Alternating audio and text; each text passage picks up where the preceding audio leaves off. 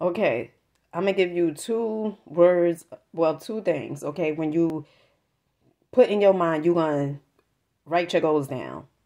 This is what's going to happen. Okay, before you go get the notebook, it's gonna be a part of you that's gonna say, "Nah, don't go get the notebook." Okay, that's the paradigm. Okay, that's the habitual habits. That's the programming.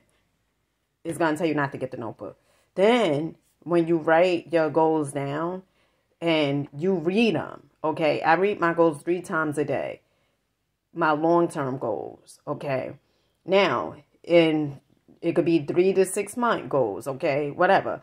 But when you read it, it's gonna be a part of you that's not gonna want to read them neither.